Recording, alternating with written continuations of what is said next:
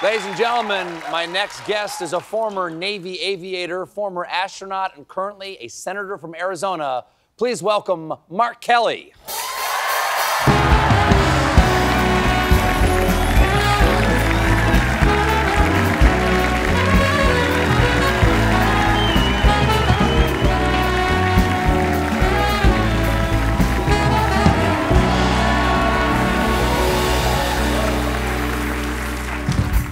Good to see you again.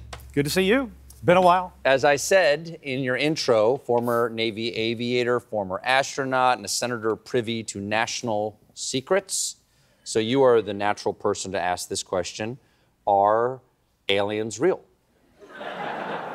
Because the Navy released this footage a few years ago. They sent out some aviators going, we were flying around. There were things shaped like pills the size of our jets, but doing things that we can't, the Tic Tacs, doing things we can't do. We had them, we had them locked on radar. We had them on visual. We had them on infrared. They're there. We don't know what they do. They have capabilities we don't have. What's going on, Senator Kelly? Well, I've talked to both the squadron commander and the lieutenant commander that were in the two F-18s. Right.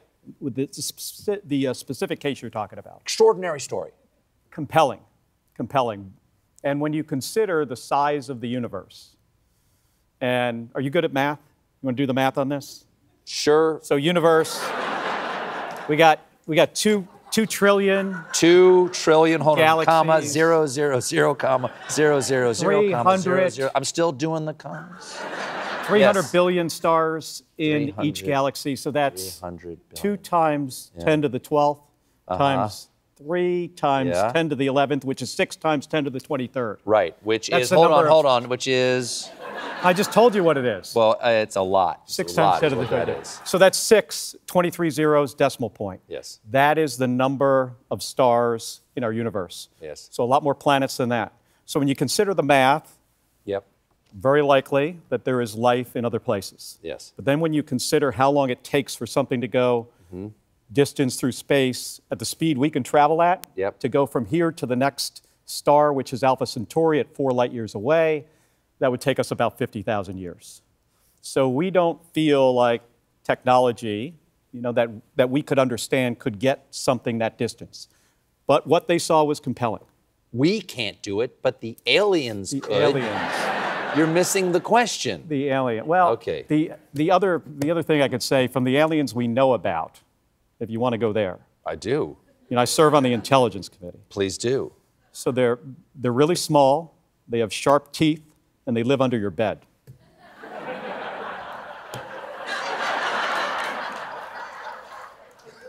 If you're not going to take this seriously, we can just stop right here. Okay, it's no secret that you were on the short list to be Harris's VP pick. You're a big supporter of Tim Walz now. Great guy. I've known him a long time. Would you want to be in the administration if they were so lucky as to win? Well, I've been a public servant for 25 years in the Navy, now 3.5 years in the Senate. I think public service. Thank you. Public service is really important. But my focus right now is to make sure that Kamala Harris is the next president of the United States. Okay. Well, you're a battleground state. Arizona's very close. Joe Biden won it by like 10,000 votes 4 years ago, or almost 4 years ago. Now 538 has basically a dead heat between Trump and Harris. What do you think could make the difference? What is it the people of Arizona would like to hear? Well, a lot of issues in Arizona. What happened with Roe v. Wade, specifically that one issue, has forced women in Arizona to bounce back and forth between like one really bad abortion ban and another. And it's been really tough. That issue is going to be on the ballot. So people have an opportunity to vote on this. There's actually a resolution. There's a resolution. So I would say that issue in this election looms pretty large. The other issue is the border. We're a border state. Border security is very important to me. It's important to Arizona. And Donald Trump is the guy who killed a bipartisan border deal. And we've had times when it's been a crisis at the border. And we finally came together, Democrats and Republicans working across the aisle, the way that the Senate and Congress is supposed to work. And we had an agreement. And it's really unfortunate that the former president Donald Trump told Republicans in the Senate that they weren't allowed to vote for this. And the reason is he realizes that he needed this for the election. So he doesn't actually want to solve this problem. He just wants to talk about the problem or take a picture at the border, which is what we've seen from him, and we've seen this from J.D. Vance. So that's very disappointing, but that issue is going to be a part of this election in Arizona, and statewide elections in Arizona are very close. So we're going to work really hard to make sure that Kamala Harris and Tim Walz win in Arizona and win the election. Another issue.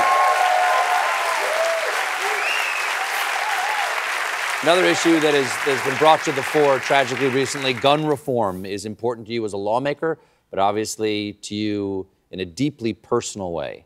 There was another tragedy yesterday in Georgia. One reaction to that, which is perfectly natural, is grief and rage, and another one is to shut down because there's so much of it. What would you say to people out there who just don't want to think about this anymore? Well, what you said is true. I mean, for me, this is really personal. There are parents and family members in Georgia yesterday that got the call that I got. That in my case, that Gabby, my wife, Gabby Giffords, was shot. And then a call a little bit later that she was shot in the head.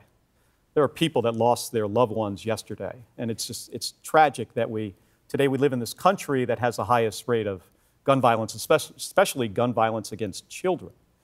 And it makes us stand out as a country, like in the worst of ways. And the really sad thing about this is we know what to do about it. In states that have stronger gun laws, there are less people that get shot and killed. And there are common sense solutions that most Americans support that could really, really help.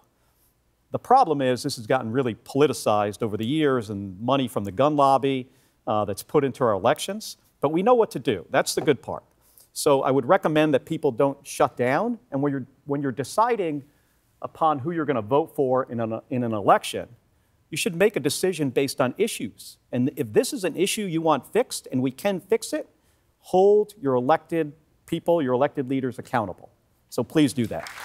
We have to take a quick break. We'll be right back with more Senator Mark Kelly, everybody. Stick around.